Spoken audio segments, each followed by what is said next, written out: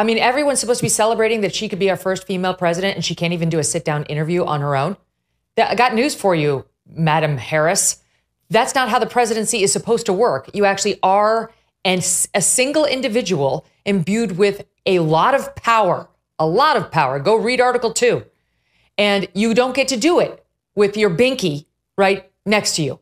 Your big white blankie for every interview. That's what he is. At a fundamental level. I used to have a big white blankie that I carried everywhere.